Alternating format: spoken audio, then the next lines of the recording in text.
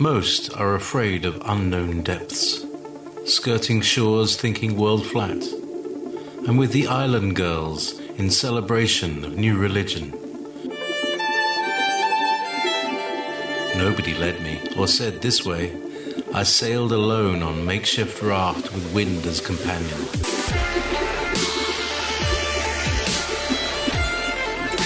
Fate for deliverance, confidence enough to assess new disposition. Seekers of lost paradise may seem fools to those who never sought the other worlds. Welcome to Momentary Zen with Zen Garcia. Visit www.fallenangels.tv. You're listening to Revolution Radio. Welcome, listeners from America and across the world. I'm your host, Zen Garcia. This is Momentary Zen here on Revolution Radio, and I thank all of you for taking the time to join us this evening. I'm honored to have as guest Dr. Preston Bailey. Dr. Bailey, are you there? Yes, I'm here. Excellent. Well, I thank you for your willingness to come on and to join us and show, and I'm definitely looking forward to speaking with you about all of your incredible research and the books that you've written and the counseling that you've done. If you would, Dr. Bailey, please share with the listening audience your information, your website, also your book, and a little bit about it. Yes. I was a pastor for 43 years, and I retired a few years ago. And through all those years, I've counseled, and now I mainly counsel. And I usually counsel people who are coming out of the Illuminati. The Illuminati is one of the 13 bloodlines of the families of an ancient family.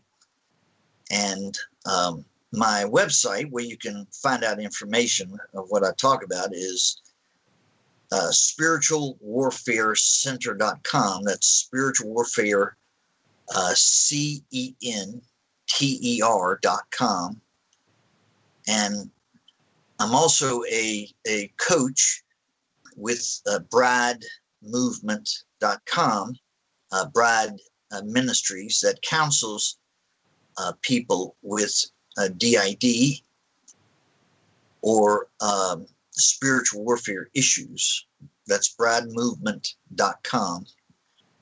And so since 1983, I've been counseling people who were abused as a child.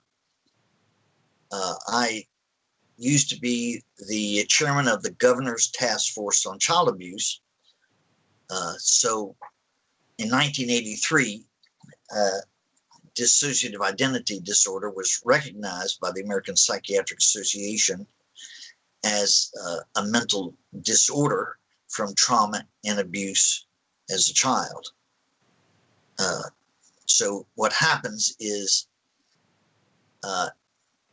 SRADID means dissociative identity disorder caused by satanic ritual abuse. So that means they traumatized and abused this child and programmed them to create what's called altered personalities that the person may not remember whatever they do. You can study recent history, the last 30 years, of famous murderers or serial murderers who don't remember them shooting the person that they assassinated. And that's characteristic of mind control programming. So that's predominantly what I do now. Well, this is a fascinating area of research, and especially now with all of the Pizzagate and the leaked emails and the interest that has been placed upon the satanic ritual abuse and the links to the different politicians, the elites, and that this is nothing new. It's been going on for a very long time. It's been reported by individuals like Senator John DeCamp in speaking about the Franklin cover-up and things of that nature. And he was one of the first to even point the finger at the Catholic priests and the cover-up. And we see even now, just recently, where they spoken about 300 plus priests that were protected by the church and moved to different areas by the Roman Catholic Church, and that this kind of thing has been perpetuated, and that they paid off even family members for a very long time that were abused and victimized by these Catholic priests. And so, would you speak about that, and also the Pizzagate, and also the Franklin cover-up? Just if you would comment on those two things. Yes, this has gone on for hundreds of years, where Roman Catholic priests, government officials, or other leaders in the community, usually those that are wealthy, are involved in molesting and abusing children.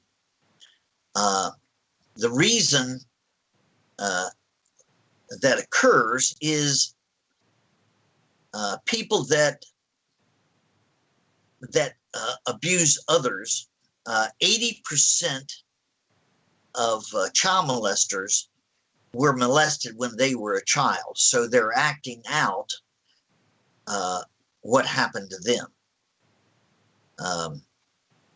And I saw this throughout the years over and over again.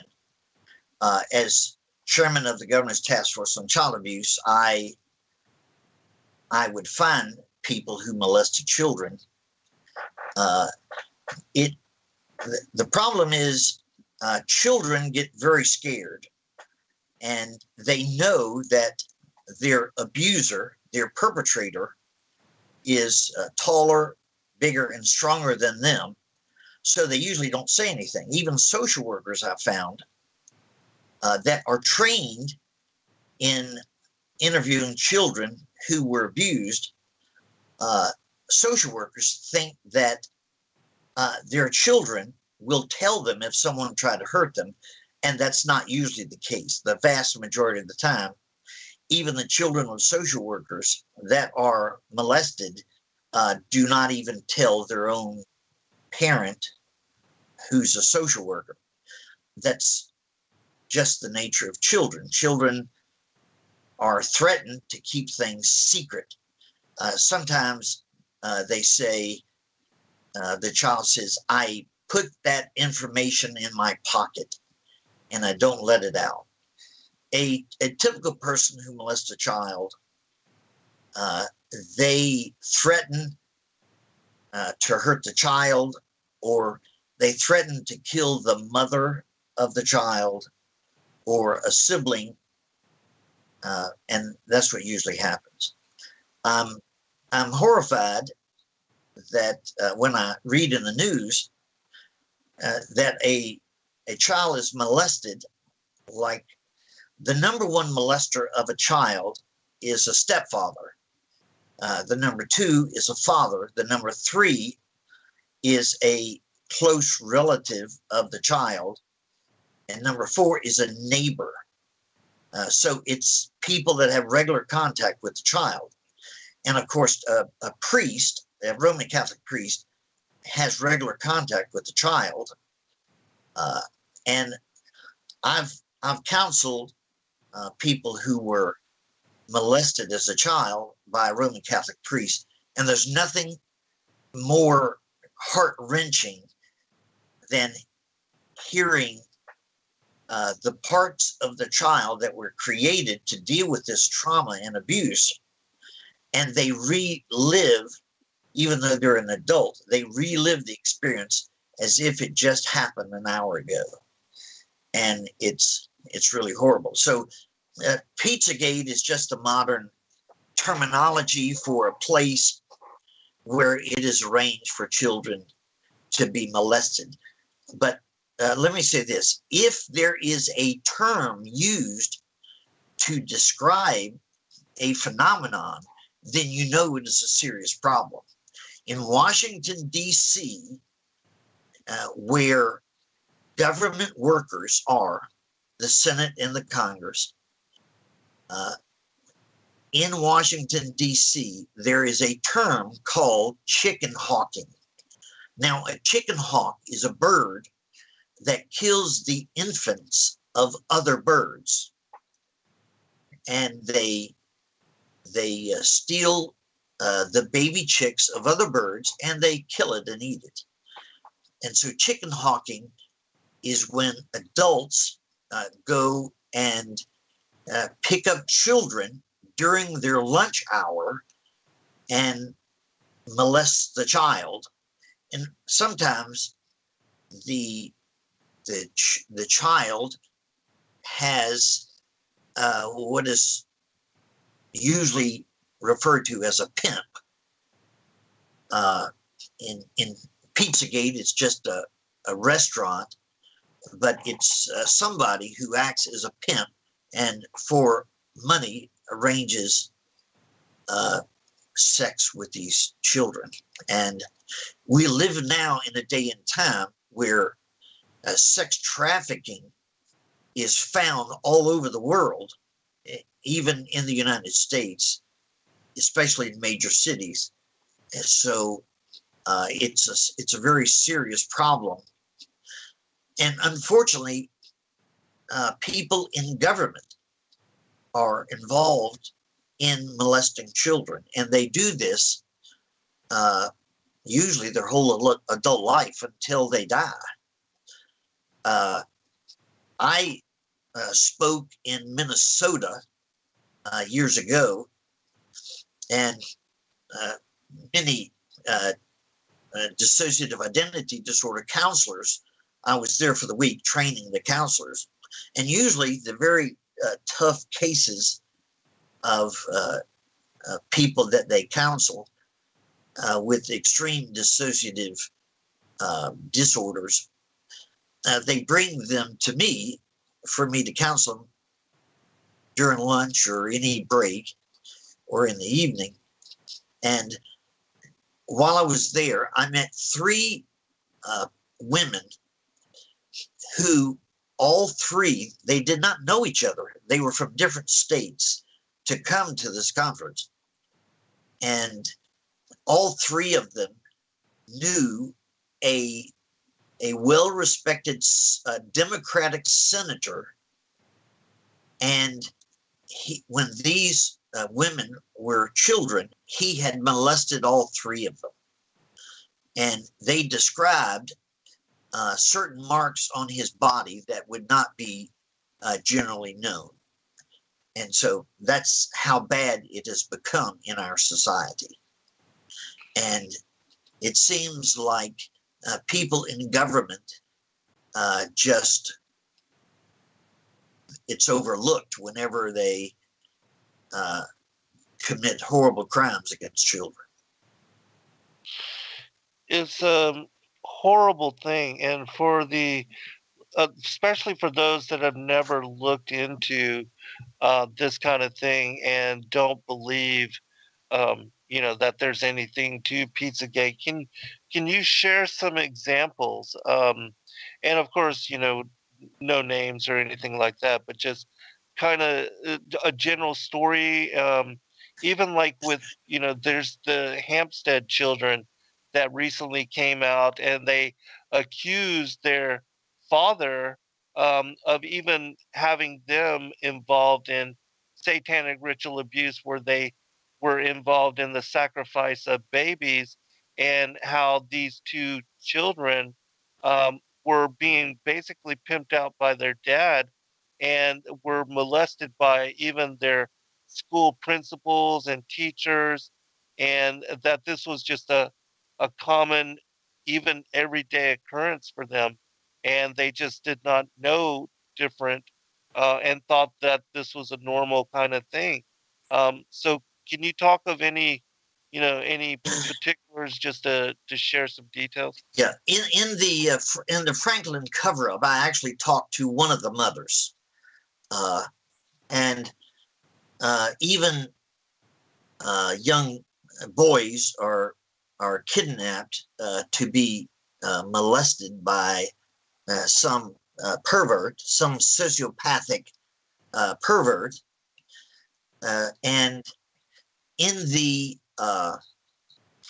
Martin daycare center in California years ago, it was the longest running criminal case in the history of California.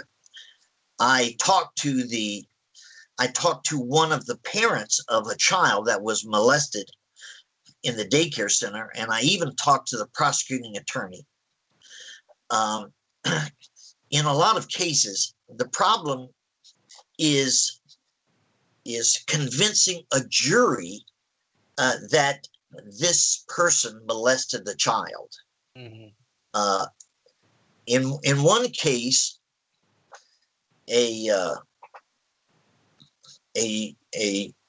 man, the father of a child,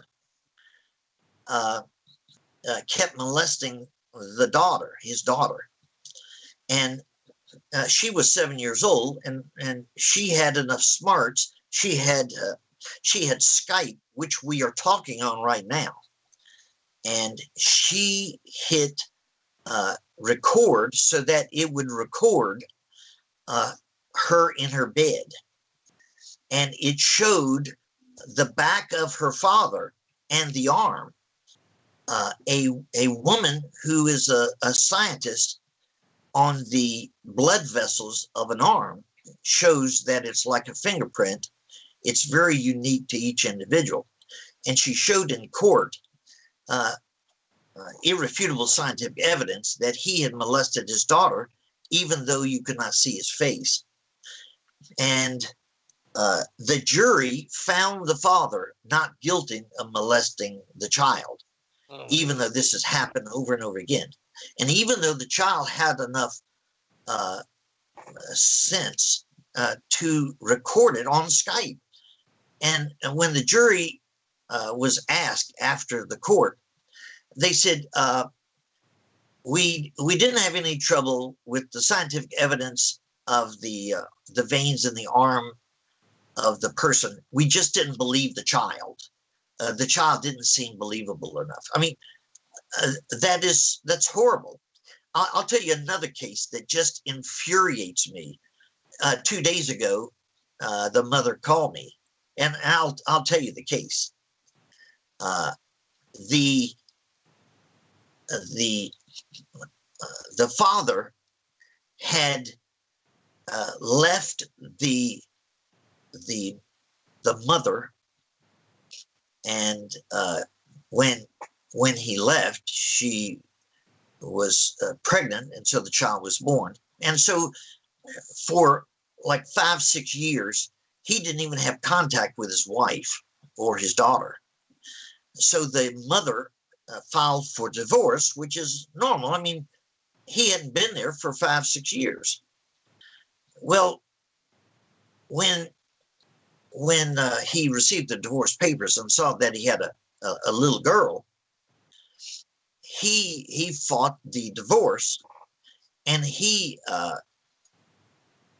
sued for custody of his daughter, who is now by this time 7 years old. So three different therapists interviewed this child, and the child said over and over again, very clearly, that their father, when he got visitation every other week, that he would molest this 7-year-old child. Well, here's what the psychotic judge ruled. And if I had his name, I would say it on air. That psychotic judge said that all three therapists of the child was wrong that the father had not molested the child. The police are not usually trained very well in cases of child abuse. For example, of all the professions in the United States, the number one profession that commits adultery is a police officer in America. Mm-hmm. Now, what do you think about that? So, and a number of times, prostitutes on the street, they push themselves on a policeman, and if he has unresolved conflict from his childhood, won't think anything of using a prostitute or whatever. There's even cases where policemen pull a woman over for a traffic offense and rapes her or blackmails her into sex. Well, the policeman said to the judge, now remember, they're not very well trained in investigating cases of child abuse. A police officer is not a trained counseling professional, not at all. So, in fact, through the years of many cases of child abuse, now not every time, but the vast majority of the time, the police officers had been a hindrance to the solving of the case of child abuse. Right. And I hate to say that because I used to be great supporters of police officers, but the last 10 years, I've just seen so many cases through the years where police officers hinder an actual case of a child being molested by the father or stepfather. And so the judge ordered the mother not to have therapists talk to this child anymore. And they insisted on visitation of the father with the child for every other week. And so what does he do every other week? Every other week he molests the child. Now, I'll tell you who should be thrown in jail. That evil, dysfunctional judge. And I've known that many times through the years. The judge is grossly incompetent. And there needs to be a clear system in America that if a judge fails in his task, that he ought to be thrown in jail along with the child molester. And absolutely. So is that a personal enough case for you that got me going there? Yes. This is just this week. It's sad because it's unfortunate because, as you said, we see case after case after case where the judge or the lawyer or attorney or the police officers, just like in the Franklin cover-up, you even had high-level politicians being fingered and names, industrialists, entrepreneurs being named by these children. And then the FBI comes and gets involved and is trying to protect the politicians. And so we see how the children are harassed, and they are the ones to be made like they are crazy and they're making all of this up. The same thing happened in the Hampstead case. And it seems to be that, they have secret society connections, these fraternity Masonic orders, and that they are correct. Yes. Yeah. Can you speak on that just a little? Well, let me simplify. People call this a conspiracy theory. Now, let me just say this. This is not a conspiracy theory. This is a conspiracy fact. Right. I counsel people almost every day of the year, except for Christmas. That's because I unplugged my phone. I counsel people who are coming out of the Illuminati or one of the major secret societies. And people need to put this clearly in their mind. The Illuminati, the Freemasons, and the Vatican of Roman Catholicism. Now, notice I specified that. They're all three intertwined. They may have separate leadership, but they are all three intertwined. And so you will find all three organizations that in a premeditative fashion, they actually, in an organized fashion, molest children. Now, think of it this way, and many young women out there today, she wants to marry a handsome, nice, rich guy, and that's what they think. That's their dream. That's their ideal of romance.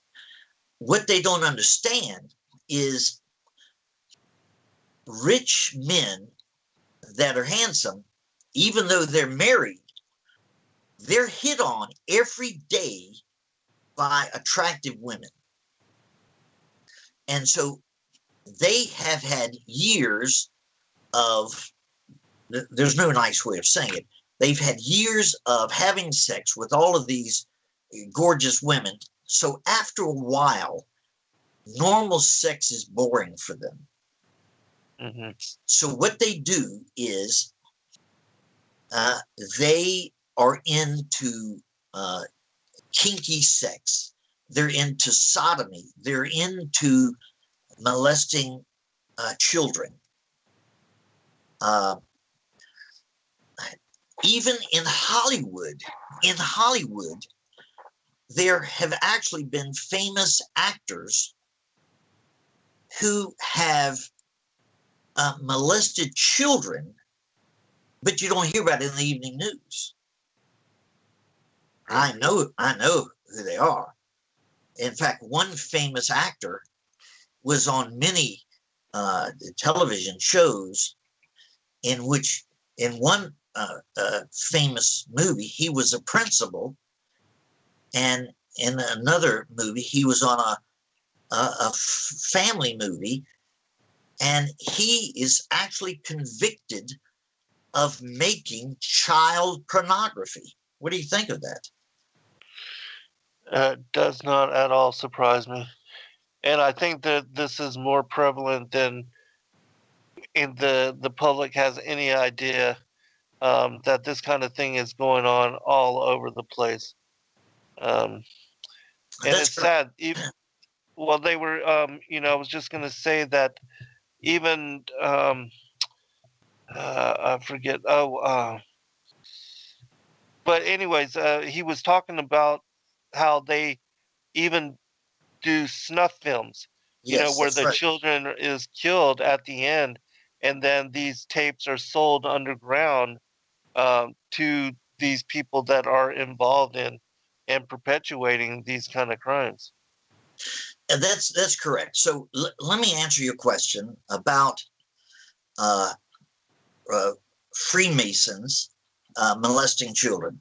Now, I've talked to a lot of Masons. My father, before he died, was a member of the Masonic Lodge. My stepfather was a member of the Masonic Lodge, and they just joined it, as most people, as a good old boys club. That's what they do. But it is the 33rd degree Mason and higher that things change totally. I'm counseling a woman now, and she was sexually abused in her life worse than anybody I have ever counseled in 43 years. Now, that is really bad. So let me tell you about her case. her father was a member of the Masonic Lodge. And by the way, this has been documented since she was a child, and in her adulthood, every counselor she's talked to, this has shown over and over again to be true. Her medical records show this is true. When a man molests a child, they cause physical problems in that child. And that is the evidence that a prosecuting attorney wants to show in court. And so by law, in all 50 states, when a child is injured and they're taken to a doctor or hospital, by law, they have 24 hours to report a suspected case of child abuse. School teachers or any school officials are also required by law to report any suspected cases of child abuse. Now, that a school official may not be qualified or trained in diagnosing child abuse. That's why they're to report it and let people who are experts or specialists in this to talk to the child. And years ago, I was on the state task force, and I said that court is an adult experience, not a child's experience. So their testimony should be allowed to be videotaped and is admissible in evidence in court. Well, it went all the way to the U.S. Supreme Court, and the U.S. Supreme Court agreed with me that, yes, a child's testimony can be admissible on videotape in a court of law. Now, so anyway, this girl, when she was 8 years old, she was taken by her father to his local Masonic lodge. And this girl was tied to a low table. She was tied, her hands and her legs were tied to the forelegs of the low-lying table. And each of these dirty old perverts in that Masonic lodge took turns and molested her. Every one of them.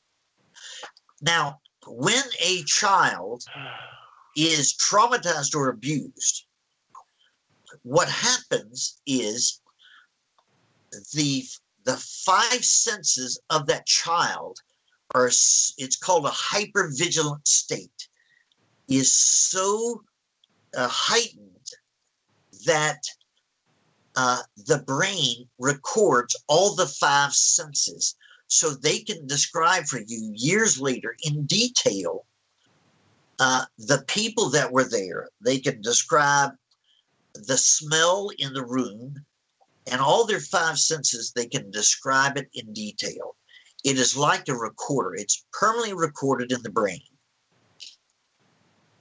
And if people don't mess up that recording, then that is pure unadulterated evidence. So this, I have had probably close to over 100 children that I've counseled as adults that were molested in a Masonic lodge. Now, they can, lodge members can say whatever they want to, but all of these people do not know each other.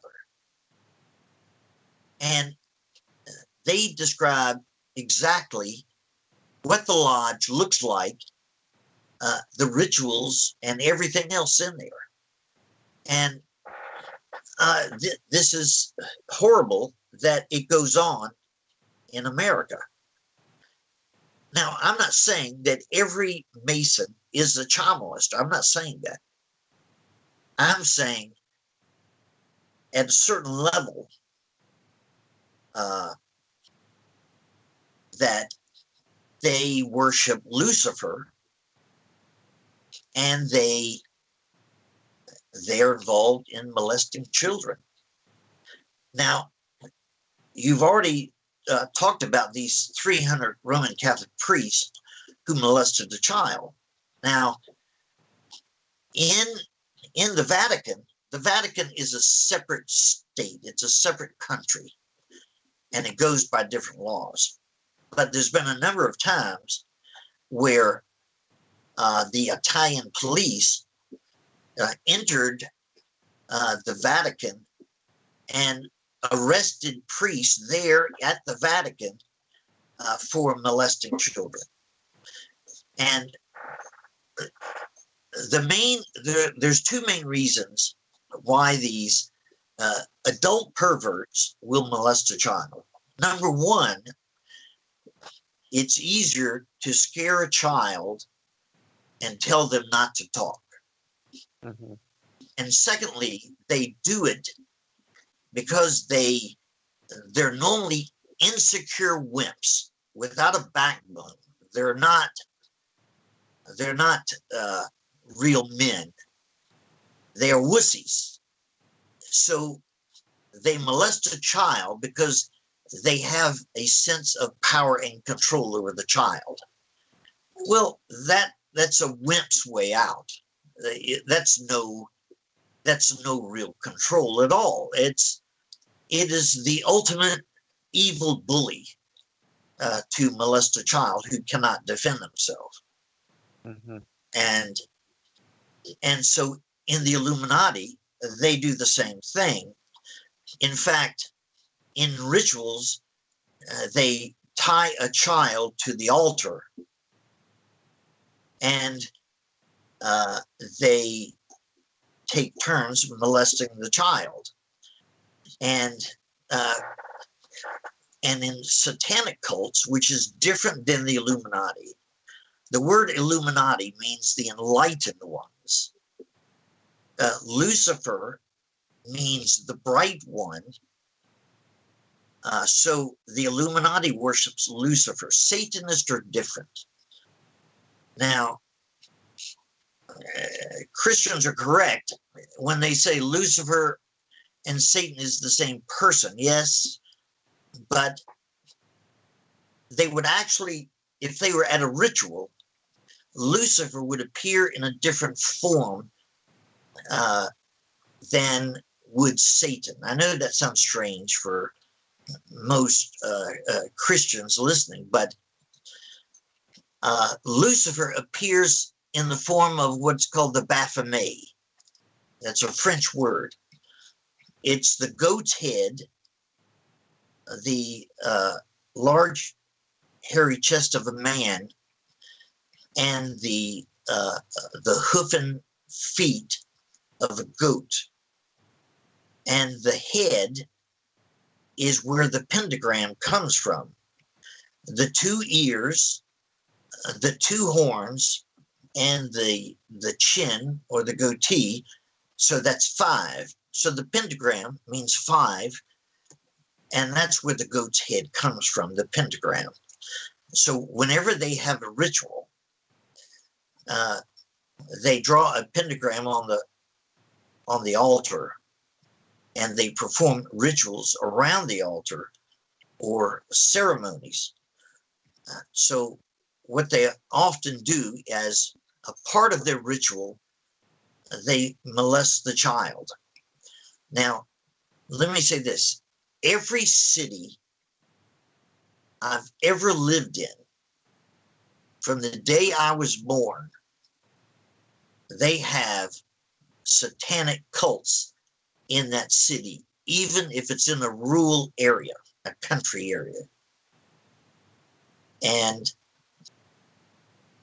I remember I used to pastor in a small town population 720. And those church-going people would think there was no satanic cult in that little hick town. But I remember one morning at 2 o'clock, the sheriff called me. He said, Dr. Bailey, I want you to come down to my office. And I said, why? He woke me up. He said, I have a girl that's demon possessed. I said, how do you know? Now, this is the sheriff. And he said, look, just believe me, she's demon possessed. And so I threw my clothes on. I went down to the sheriff's office. I walked in his office, and he was right. This girl was demon possessed.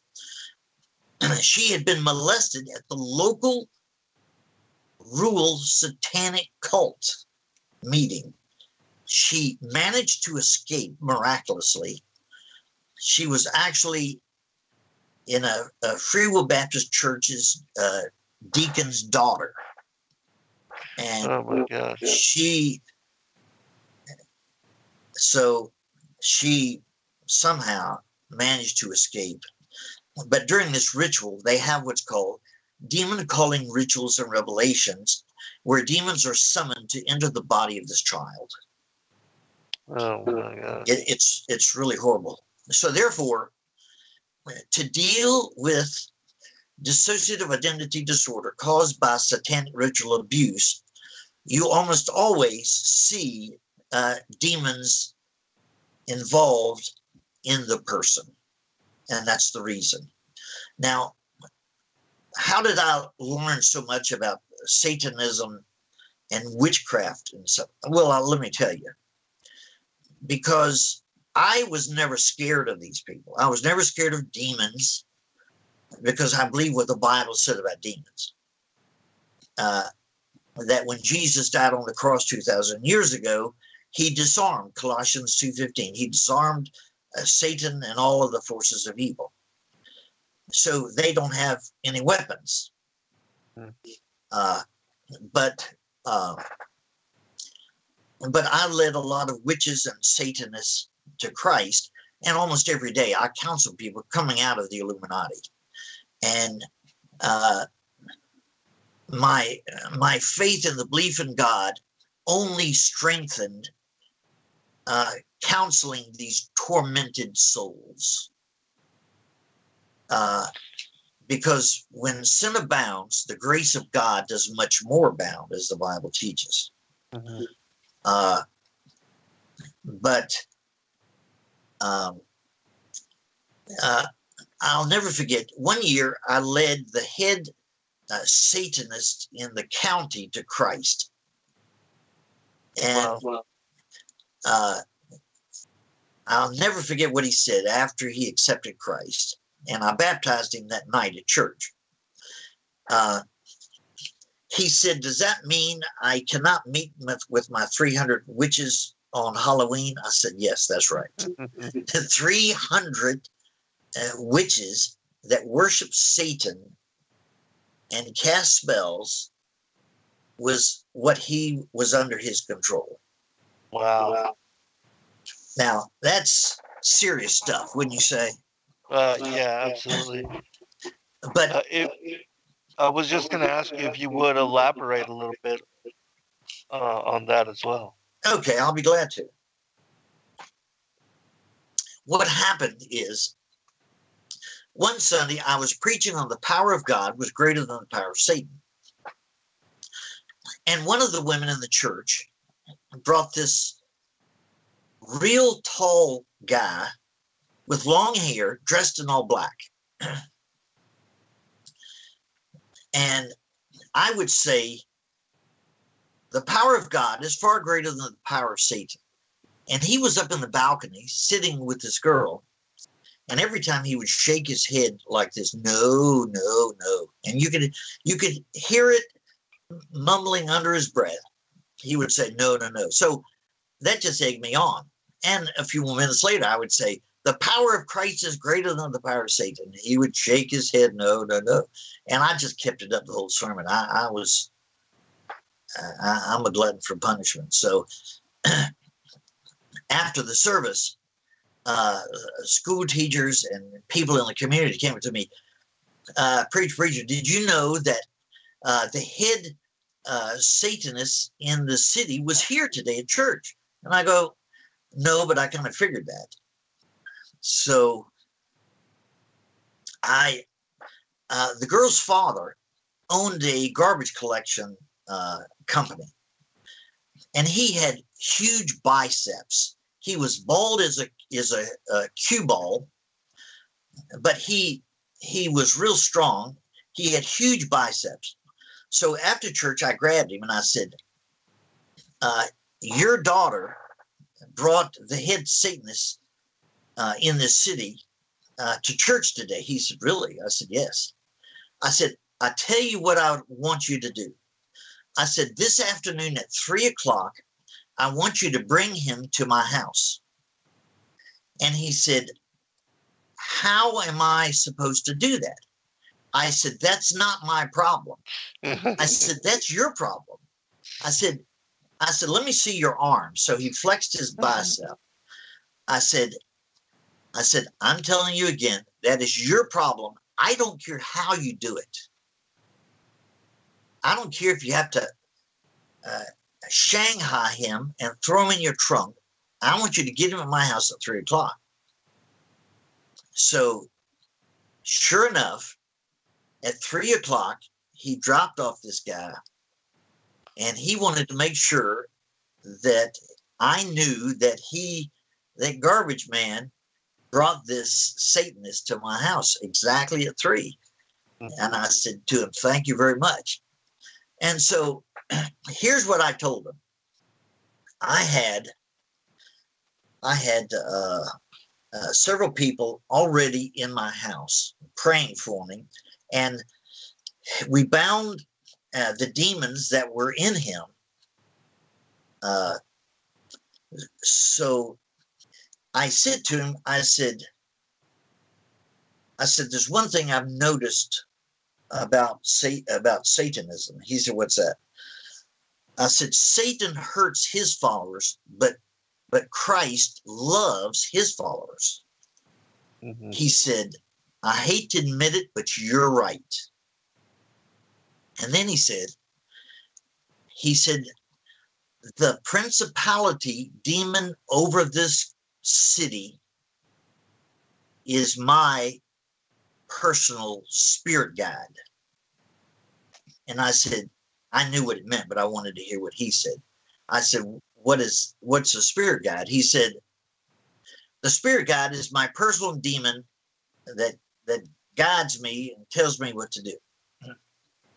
So he said, I am depressed a lot. And he said, I think I would like to receive Christ because I want to be loved by God, because my spirit guide doesn't like me. I get depressed because it causes problems all the time for me. It gets a kick out of scaring me all hours of the day and night. Mm-hmm. And it'll just come through the wall and frighten me. So I said, okay. So I would tell him the prayer to pray to receive Christ, and he would get along a few words, and demons would attack him, and he would go as close as I can explain it. He would go in a catatonic trance caused by demons, and he would stare into empty space, and he could not hear nor speak nor nothing. He was like paralyzed. So I would have people pray, and every few minutes this thing happened. So it took an hour for him to get through the prayer of salvation, but he finally did, and then we could bind the demons and got rid of them. The funny thing, a few weeks later, I was visiting people in the community, and I visited his father, who was an atheist, and his mother, who was not a Christian. And they were, I can understand why he had become a Satanist. But I tried to witness to his mother, but she seemed to have a blockage. And just then he came in the door to visit her. And I called him by name. I said, come in here. I said, I want you to tell your mother about you accepting Christ. So he did. Wow. And she said, you know, I've noticed a difference this last month, that he is a totally different person. I said, well, wouldn't you like to accept Christ like your grown son? She says, you know, I would. So right then she accepted Christ as her Savior. Wow. And what was so great is you can tell a person is really saved because they want other people saved. Uh-huh. Well, the head warlock over the whole county, he was the warlock over the city. But one of his good friends was the head warlock over the whole county. So I said to him, I said, I want you to talk to the head warlock over the whole county. And I said, I'd like you to bring him to my house. He says, okay. He says, I'll bring him there tonight at 7 o'clock. I said, that'd be great. So that night at 7 o'clock, this guy came there. He had long hair, dressed in black too, and we came in and we just talked casually for a while. And I talked about demons with him. I mean, here's the head warlock over the county, and I'm talking to him about demons. And I said, what's the largest demon you ever saw? He says, largest demon I ever saw was from China. It's called Demogorgon. I said, well, how big is it? He said, it appears as a dragon, and it's as tall as the house. Wow. And so we talked about demons, and he said, to summon demons, I don't have to go through rituals or ceremonies. I said, well, what do you do? He said he held his two hands in front of them in the air like he was going to praise the Lord. And he said with a beckoning of his hands, he said, I just called the demon by name and I said, come here. And he says the demons immediately come to him. Mm-hmm. And so we talked about demons, and so I gave him the plan of salvation, and he said, I don't want to accept Christ right now. He said, but I'll think about it. I says, I appreciate it. So we got up and he started going to my door. And I said, let me just ask you one question before you go. He said, what's that? I said, did you bring the prince demon that you have over the county with you in my house? He says, no. I said, why didn't you? He said, the faith in this house was so great. If I had brought my prince, he called it a prince, into the house. Prince is short for principality, that the Bible says. He said, if I brought my prince into the house, the faith in this house was so great, he would have been immediately sent to the pit. Now, I'd never heard that before, but he knew what he was talking about. He was the head Satanist over the county. So I said, do you mind telling me where your prince demon is? He says, it's over there on the corner underneath the street light. I said, okay. So he drove home, and the whole time he was going home, his prince demon, which is over the whole county. Hold on, Dr. Bailey. Okay. We'll be right back, everyone, for second hour.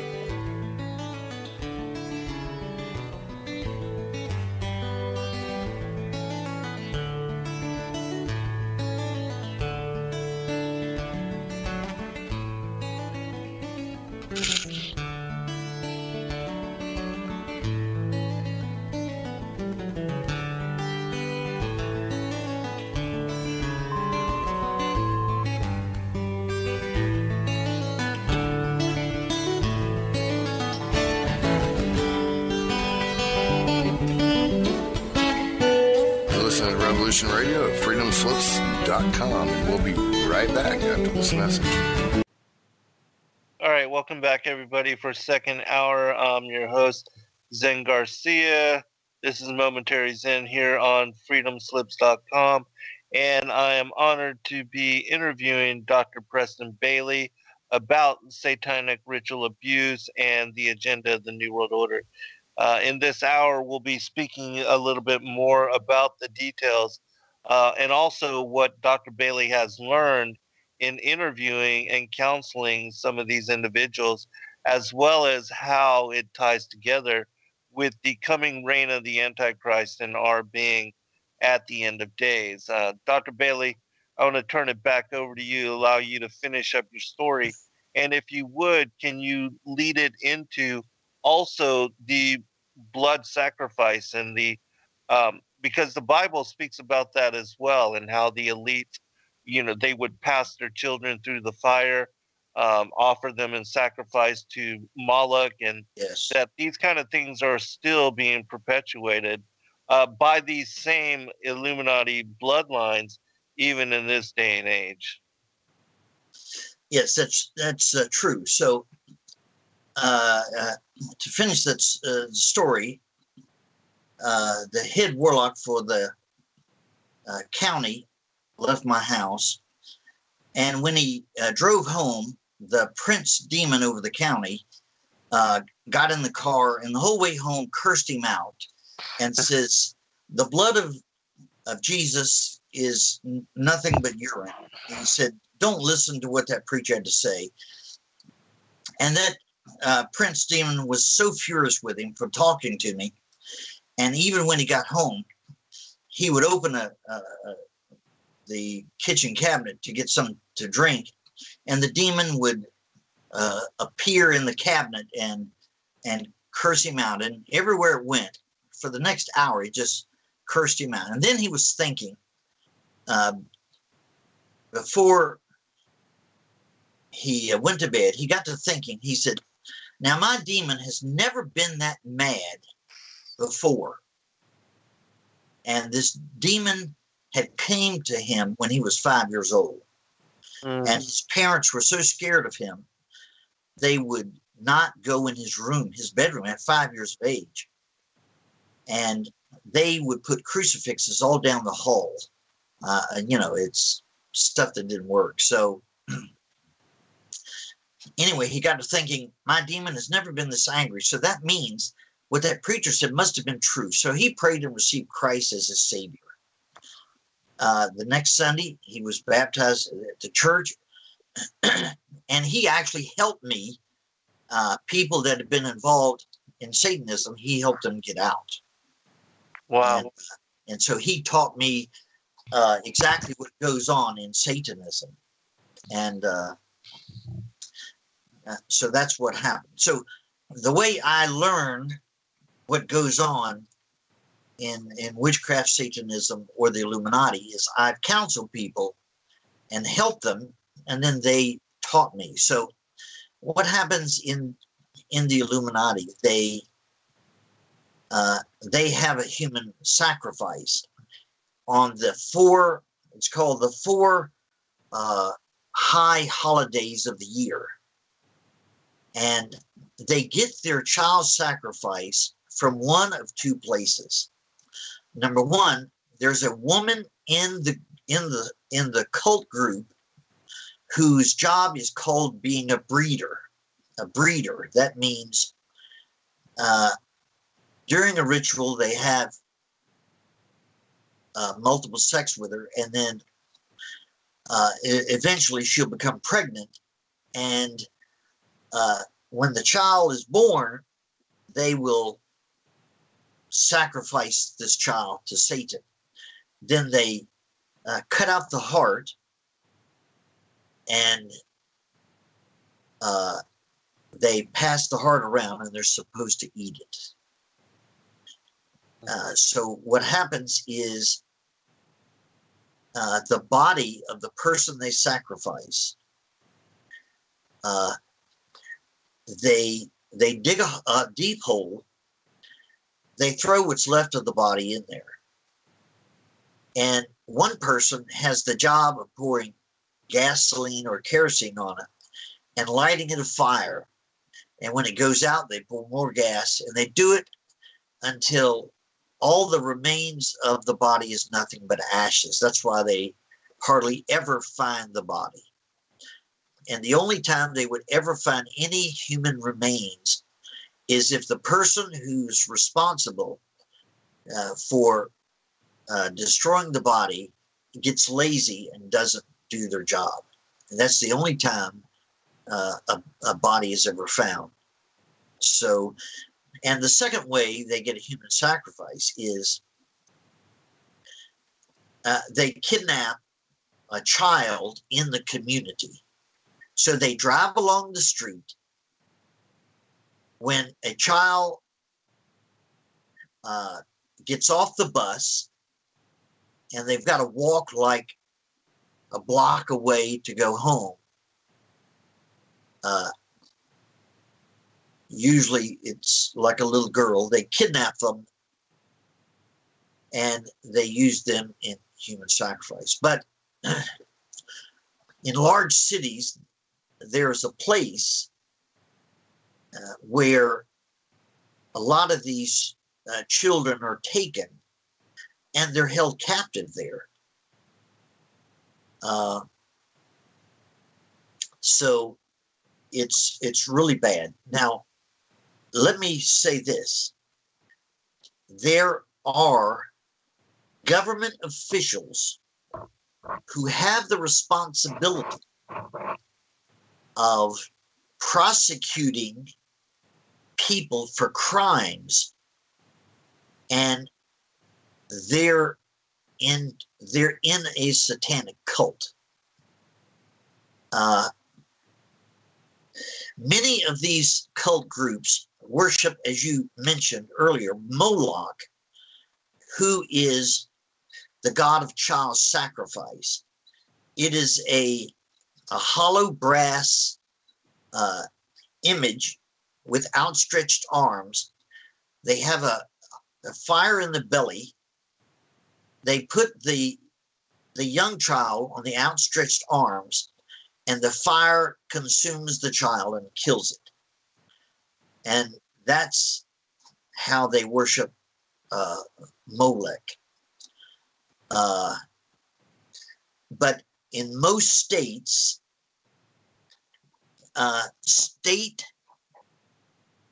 there is at least at the highest level judges or prosecutors who are part of either a satanic cult or members in the Illuminati, if they are one of the 13 bloodlines of the Illuminati. And these are ancient families that go back to the time of Nimrod in ancient Babylon. You hear people talk about the Illuminati beginning in 1776 with Adam Weishaupt in Bavaria, Germany. That is only the Bavarian Illuminati. That is not the Illuminati. So the 13 bloodlines are from all over the world, 13 major bloodlines that go back to Nimrod. In fact, many times when they draw Nimrod, they draw Baphomet, which is the physical manifestation of Lucifer. So a satanic cult worships Satan. The Illuminati worship Lucifer. That's the difference. That's the technical difference. The Illuminati is 13 bloodlines, and they are involved in high-level programming. So they have programmers that charge a lot of money, and when a child is ritually abused, they do it to create such trauma in the child's mind that an altered personality is created, and then that altered personality is programmed to do a specific job for the cult.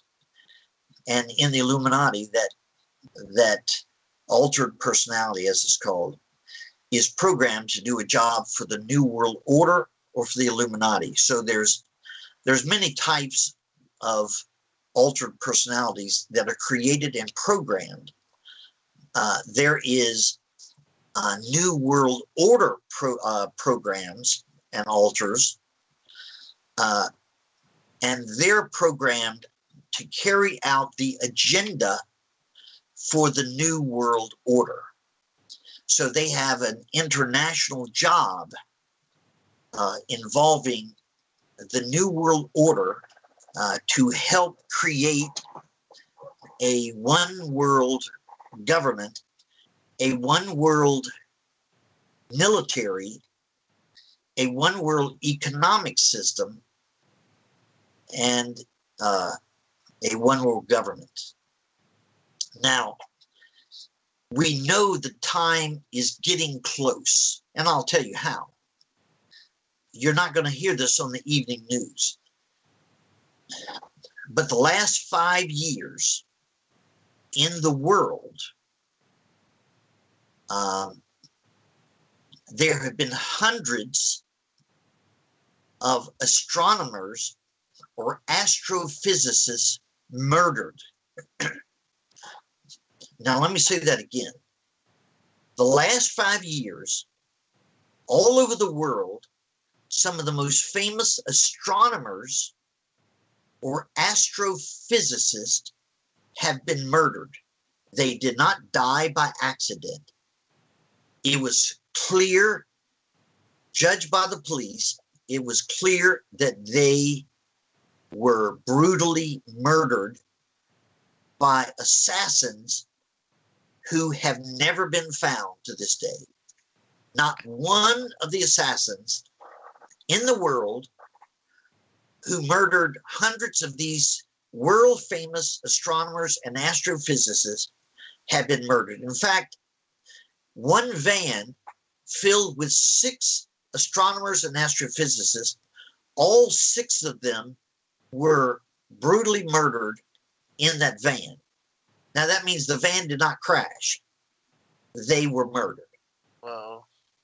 In fact, the top astrophysicist in the world, not only was he murdered, but the very next day, his astrophysics laboratory was burned to the ground.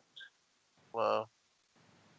And you don't hear about this normally in the news. So evidently, the Illuminati has planned for some big event. Some call it the disclosure, but it's some big event that's probably going to come the next few years, that's going to come from the sky, that there's going to be something that is unusual, and it's going to come from the air. Now, what's interesting is the Roman Catholic Church has out west, or one of the highest mountains in the U.S., they have a telescope called Lucifer. Right. And that is an acrostic, which means each letter represents something. It is basically a thermal telescope. So something is going to come in the air to Earth that can be seen on a thermal telescope.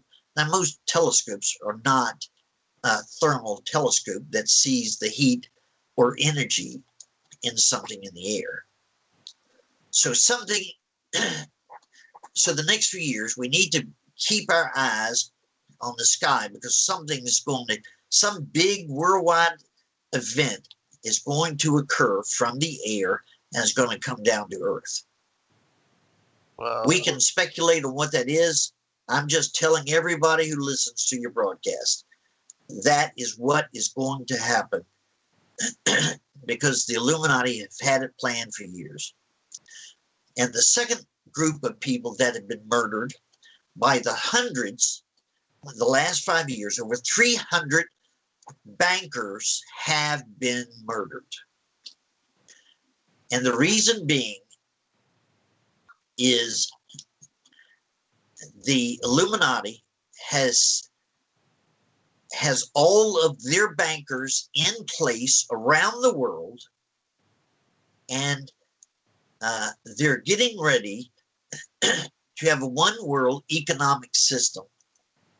So the Bretton Woods system as it exists now in the United States is going to change with the Federal Reserve System. And there's going to be a new worldwide global economic system that's going to occur probably in the next 10 years. And so because of these two things, we know it's going to happen. Right. That's one of the things that we have been warning about with regard to the strong delusion and the coming of the Antichrist, because it's clear in Scripture that we have a false Messiah come first, and that they tried to counterfeit what will be the true second coming in order to deceive the world, and that is part of the grand deception that Satan pulls out, kind of his final trump card for leading everybody astray. And because there's no love of the truth, many people are led astray. And so that's one of the, in my opinion, one of the most important things with regard to the study of prophecy and coming to understand that we are at the end of days, and that all of these things which the Bible warns us about are coming to light. And the amazing thing about your work is that you are hearing confirmation of biblical prophecy from the New World Order elites, as well as the demonic influences that are upon them, the fallen angels who are perpetuating this and setting it up with regard to the New World Order. And so, if you would, can you speak more about that too, Dr. Bith? Yes, that is correct. The Bible says, as in the days of Noah, so shall the coming of the Son of God be. Well, yes. So you have to look what happened in the days of Noah. Right. In the days of Noah, there was much immorality and debauchery in the world. And also was Genesis 6. Yes. It says that the sons of God came into the daughters of men, and they produced giants. The Hebrew word is Nephiim. And what happened is, the Bible in Genesis 6 only discusses in just a few verses what happened. Now, I believe all 66 books in the Bible is the inspired word of God, but absolutely, that doesn't mean we are to discard other historical books. Yes. I have, at my house, I have over 70,000 books. Wow. And I read very fast. As fast as I can turn a page, I can read. And in 20 minutes, I could read a 250-page book. So there's much archaeological evidence about things that happened in history, and there's much historical evidence, which means it's written in history books. I think anybody that wants to know what happened in Genesis 6 when the sons of God came down to earth, if they want to know the details about it, they need to read one of the religious historical books, and that's called the Book of Enoch, Enoch. Yes, absolutely. I attended the largest seminary in the world with the greatest theological library in the world, and I'm just telling you, nobody ever told me about the Book of Enoch. Mm-hmm. And the things that I've said today, they don't talk about in the seminary. So I had to learn on my own. That's why I have so many books. The real history of the world and how God worked on earth.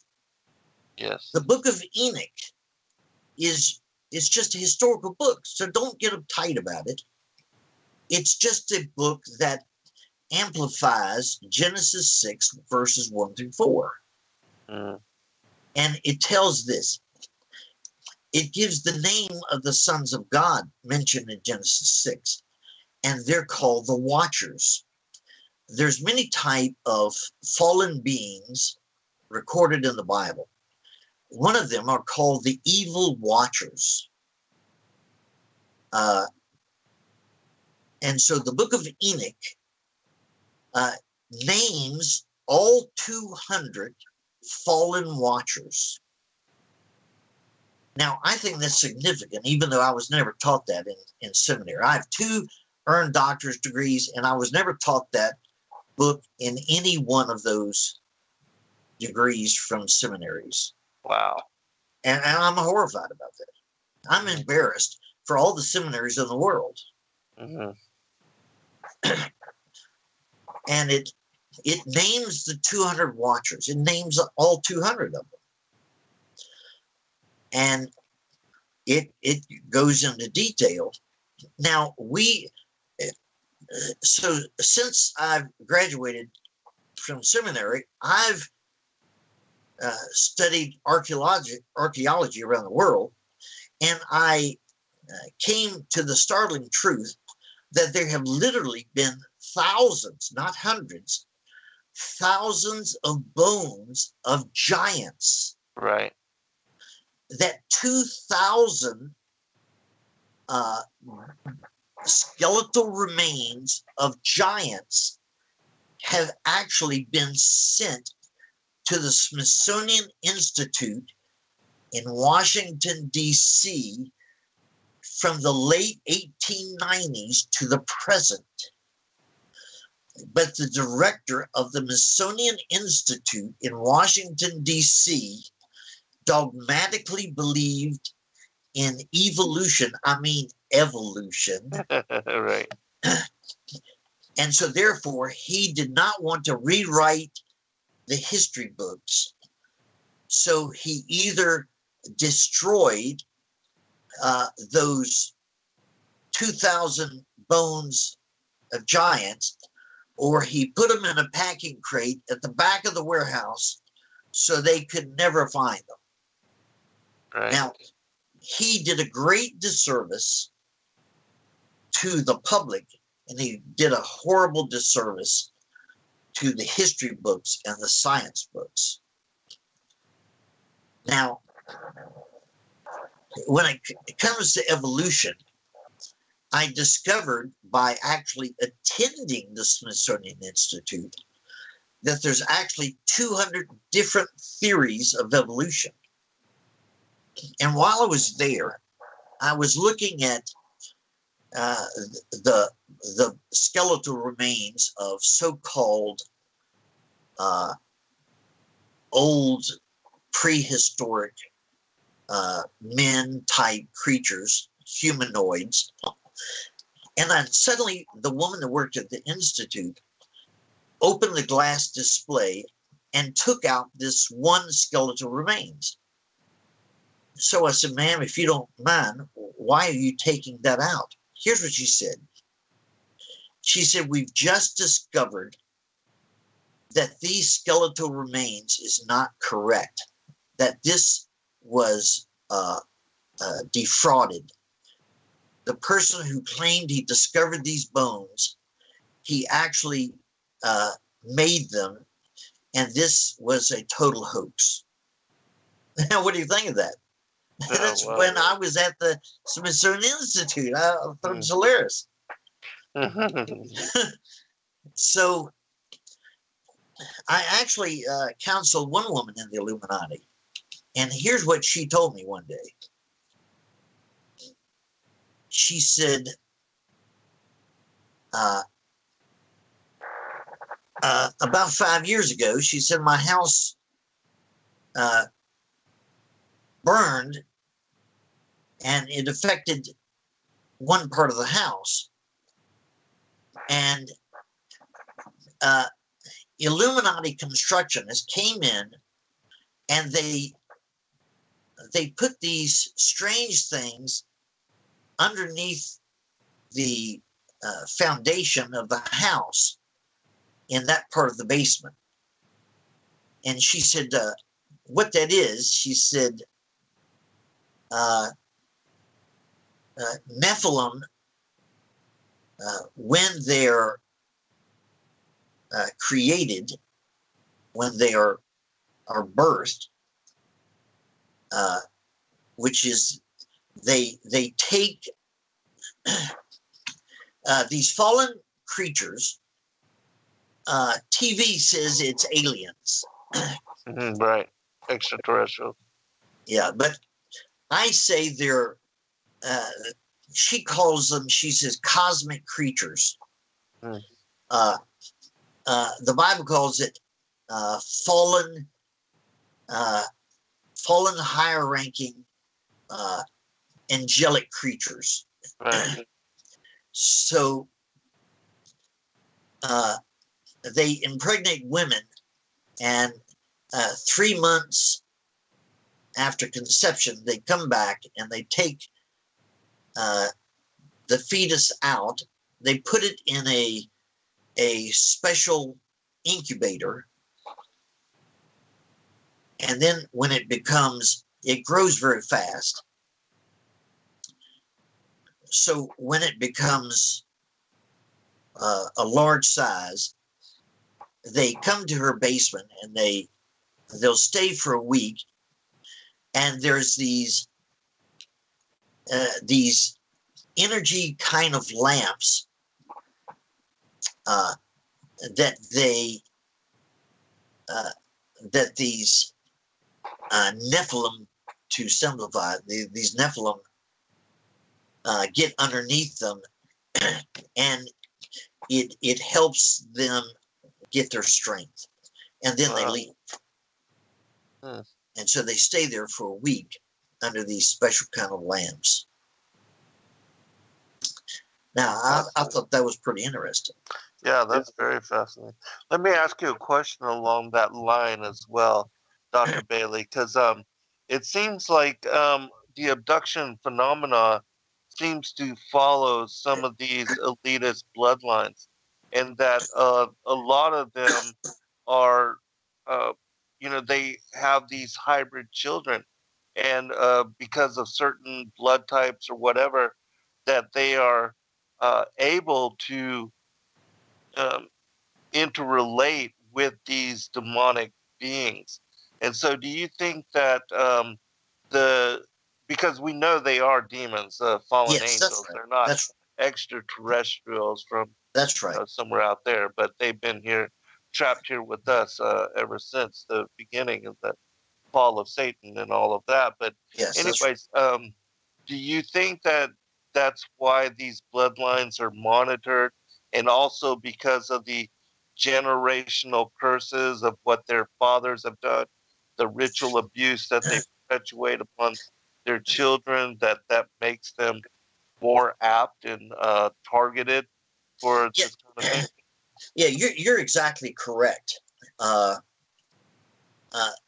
There's 13 bloodlines of the Illuminati, 13 families, and the key thing. This is just the way the Illuminati thinks. It's not the way you and I think, but this is the way the Illuminati thinks. That everything is tied up in the bloodline because of ancestral curses and genetic engineering or genetic modification to these bloodlines. And what it does is, as they genetically engineer the DNA and RNA in their bloodlines, they create in their children a person that is easier to dissociate, which also means it is easier to program them to be what is called mind control slaves. And they say everything centers around the blood. And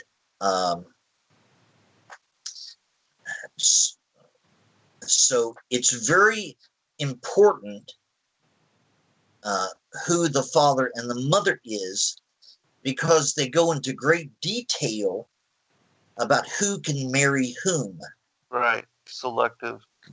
They selective. So therefore, in the Illuminati, their mate is arranged.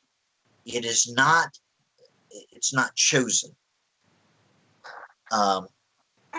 So they will mix two bloodlines because they're looking for a specific ability in the children that are born as a result of the combination of those two bloodlines coming together.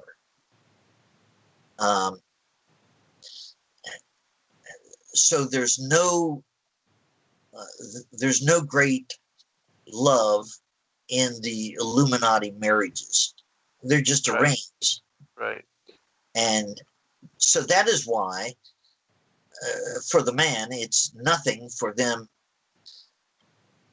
to commit adultery or to have sex with a child. And they say to the child, this is for your benefit. And they say, it's best for the common good. That's the kind of way they think, the philosophy. Right. They're doing this for the common good. So each person, through the bloodline and the genetic modification, is designed to have very specific skills. So even before the child is born, they know specifically what that child is going to do, what their job will be in the Illuminati, whether they're to be a banker, whether they are to be in charge of submarines for the U.S. military, whether they're to be in charge of submarines for the Russian military. I want to remind people that after World War II, immediately at the end of the war, the Illuminati bloodlines were actually making plans for the Fourth Reich. And they say that the flying equipment, the flying aircraft that the Nazi scientists created was superior to any other country in the world. And so the reason they lost World War II is because of a leadership failure, which refers to Adolf Hitler and his generals. They say that the soldiers did not fail and the scientists did not fail. It was the leadership at the top. Now, in the Russian and the U.S. military, people at the very top in the military are people that are in the Illuminati bloodlines. Yes. Yes. So a person that is in the Illuminati, they may not even know that is their job, because there is what's called an amnesic barrier between that alter that is programmed to do their job for the New World Order, or for the Illuminati, or for the we Christians call him the Antichrist. The Illuminati doesn't call him the Antichrist. Mm-hmm. They look at him as the Messiah. Right. The army of Iran in the Middle East, they say that the Praetorian Guard of the military in Iran is the army for the Muslim Messiah, the Mahdi. And Iran says the Muslim Messiah, the Mahdi, is going to return in the air. Now remember, I've already said there's been hundreds of astronomers and astrophysicists who have been murdered because they don't want astronomers looking deep into the sky because something that's going to come. So it will probably be the false Christ, the false Messiah, who Christians call the Antichrist. And that's probably going to be the one who does it. Now, let me also say that in satellites around the earth, there's thousands of them, around Illuminati satellites, there is holographic equipment attached to the satellites that can actually create a holographic image in space, in the ionosphere, so that when we look at it from Earth, we can see what we would interpret as a Messiah coming to Earth. And it also has attached to it, it has audio, and the scientific explanation for that is technology that is already in existence. It is called voice-to-skull technology. Right, right. There's only a few books written that even talk about voice-to-skull technology. One of the people who actually, for the CIA, created voice-to-skull technology was Dr. Robert Duncan. And he was programmed as a child. He was ritually abused. And so he created a lot of these things. And that was his Illuminati job, because of the way his brain was designed, engineered, that he created a lot of this technology. Now, for those who doubt this, they can look at the book. It's called Project Soul Catcher, S-O-U-L, Project Soul Catcher, Volume 2. And anybody who reads it should expect to be shocked, because they'll learn that what I've talked about is not conspiracy theory, but it's a conspiracy fact. Right. Right. Many leading politicians around the world, the last 20 years, have talked about the New World Order. So anybody who doesn't believe a New World Order is coming, they need to not be so naive. the New World Order is simply orders given to the world by this globalist, secretive power elite. Some call it the cabal. And they're going to create an authoritarian one world government that will replace the sovereign nation states that's in America or in Europe. And so they have great details. And if you don't believe it, I urge you to go to the International Denver Airport. I've been there. I went there to Denver a short time after that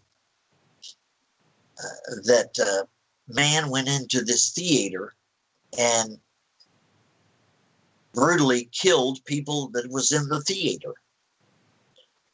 Now, what's interesting, he actually got a scholarship from the National Health Institute. And I was there a short time after the murder. And if you study about mind control programming, you'll see that the man arrested for the theater murders has 100% of the characteristics of a mind control slave, as the Illuminati calls them. But at the Denver airport are these huge murals. And these are the New World Order murals. And if you go look around the airport, you will see in concrete a plaque dedicating that airport, and it is called the New World International Airport.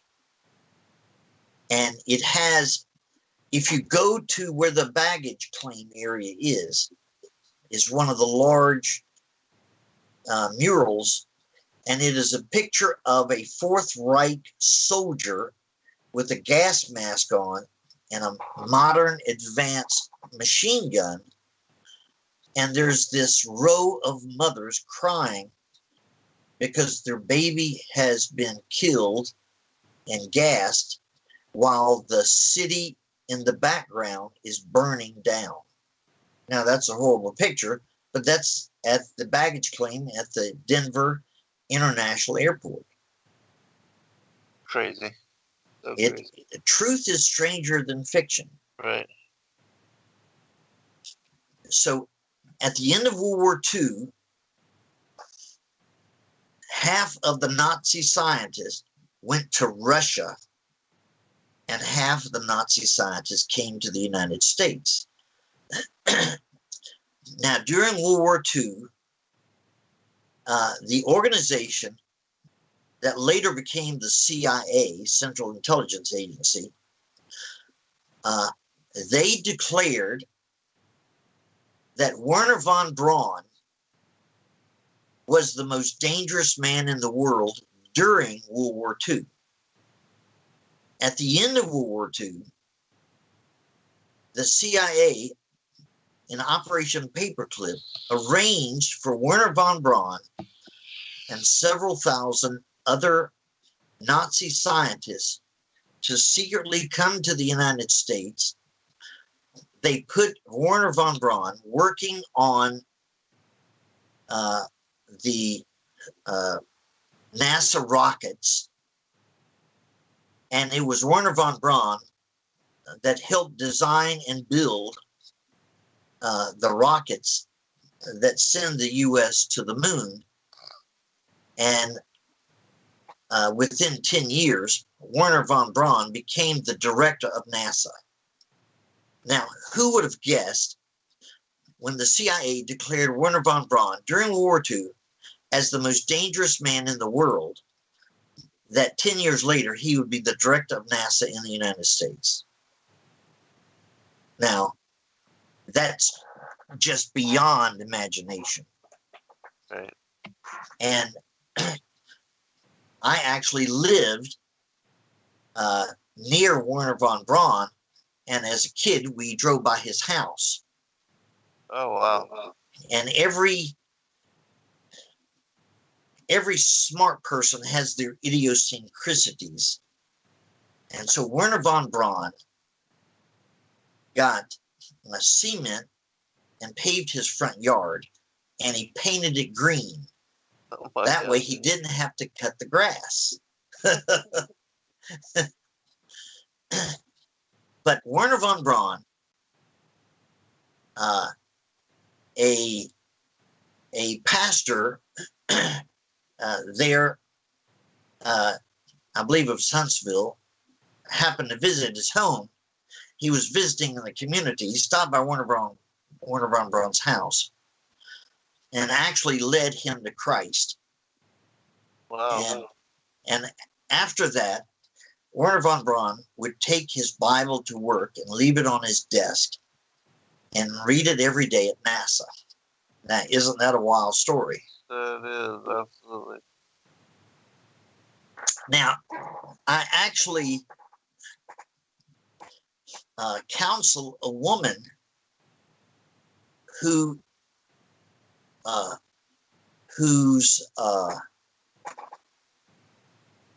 has a relative that was a scientist that worked with Werner von Braun, and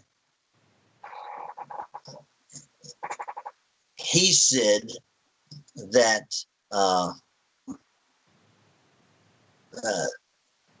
there's things as far as aircraft that the government does not want to be made public. That's what he said. Dr. Bailey, I have a question before we get to the end of the show. Okay. I wanted to ask you if you thought that there was a distinction as far as bloodline between, for instance, Cain and Seth, and if the bloodlines, the elites themselves, because I know that they believe that, as far as the fallen angels, that they are the children of them, and but do you think that there is a physical progeny of the devil here, and do the elites believe that themselves?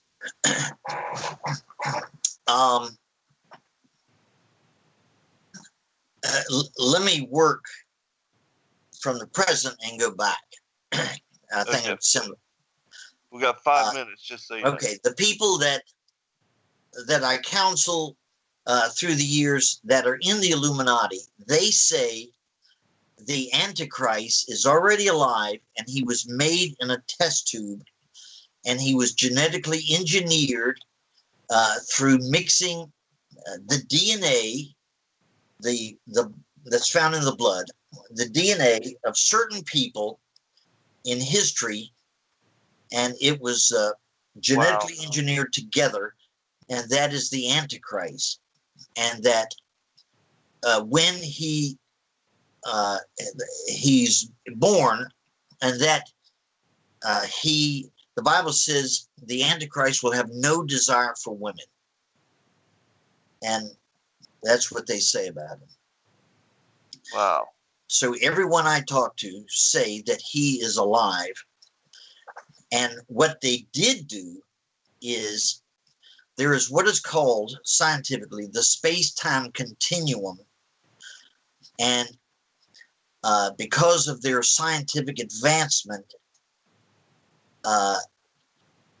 certain people, very specific in the Illuminati, have been able to go back in time along the space-time continuum and get DNA from certain people to create the Antichrist. Wow.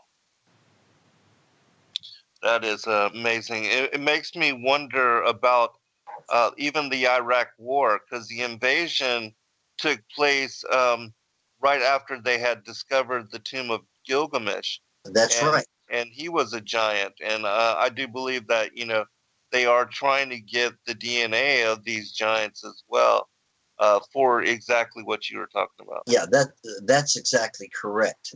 The first thing Special Forces did after the Iraq War is to find the tomb of Gilgamesh, like you said. Mm-hmm. Right. And so they got all of that DNA to create the Antichrist. So he's alive now. And he was genetically engineered to be very intelligent and to be a great speaker. Right. And to have supernatural abilities, I'm sure. Yes. Yes. So he is what I would call something almost like what's called an introject. An introject is an entity that is placed inside people with SRADID, and it is a combination of different DNA and alters of other people and part demon, and it's programmed to do a certain job inside of people. Wow. So that's something close to what the Antichrist is. Dr. Bailey, we've got just about 2 minutes remaining. I want to give you a chance to give out your website and contact information once more, and also just mention your book. And then if you would, sir, we'd like to invite you back even in a few weeks if you have the availability, so that Okay, well, speak more. Well, thank you so much. My website that tells about some of these things is spiritualwarfarecenter.com. That's Spiritual Warfare Center, CENTER.com. And I tell a little bit about dissociative identity disorder and spiritual warfare issues. And if they need to contact me, they can do it through bradmovement.com. BRIDEMOVEMENT, bradmovement.com. And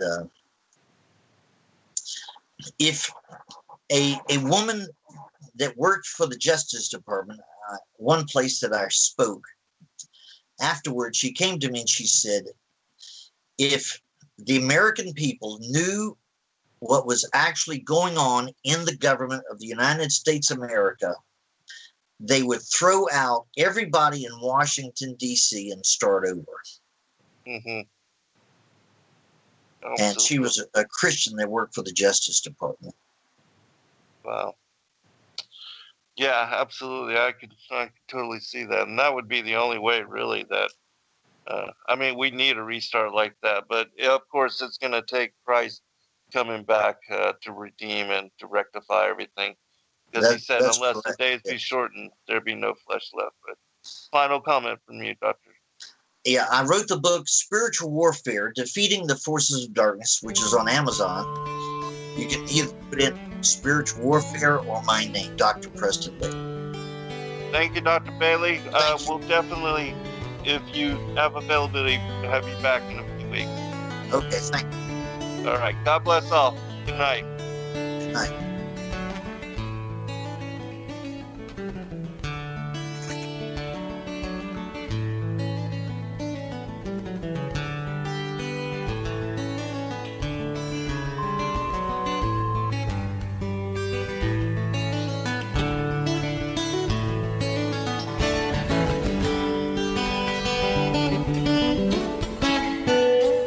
Revolution Radio at freedomslips.com, and we'll be right back after this message.